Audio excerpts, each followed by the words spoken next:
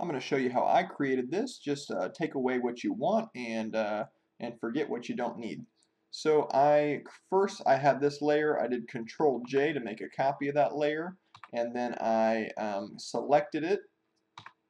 So I had Control J, made a copy of that, and then hit Alt Delete to change it to black. Now Control Delete would have changed it to white.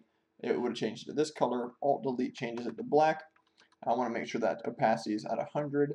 And then I brought this opacity down to 64% just to darken the image a bit. That was the idea there. 64% worked for me.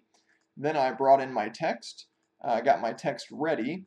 And from here, I did something that I just want to show you guys. It's a pretty simple technique. You can do a lot of stuff with this. I got my quick selection tool, and I selected all my letters. And you can do this with a logo. You can do this with anything and make just some cool effects. So once I selected all my letters, I went back to my layer copy, Control J to make a punch out. So if I show you just what that is, I made a punch out of just those letters. Okay, but now I want to bring the opacity of this one all the way up to 100%, and I'm going to apply some effects to it. First, I'm going to apply a gradient overlay.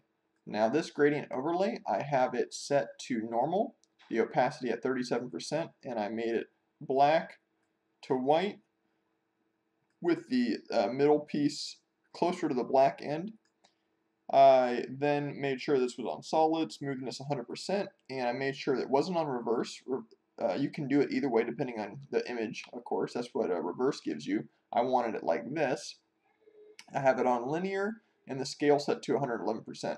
Now that's the only effect I use. You can do other stuff. You can do outer glows. I mean, all sorts of stuff. But for this one, all I used was a gradient overlay. And then I went in. I got my eraser tool, which is E. I made the brush big enough by using my bracket. The brackets on your keyboard can make it. Right bracket makes it bigger. Left bracket makes it smaller.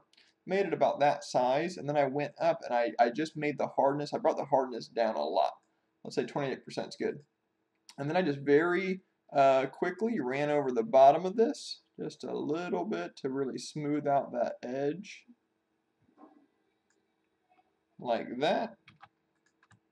And there you have it. There is our, and now I got too much of that L on that run, so I'm going to back step, and I'm going to back step again. Let me get that E back, eraser tool back. I'm going to do that one more time. This one I'm just going to, don't go so crazy. I like that better, maybe just a little more. But play around with it, guys. Get it to how you like it. Just know that there's a lot you can do there, and you can create cool effects like this very simply. Hope you guys enjoyed. Blessings.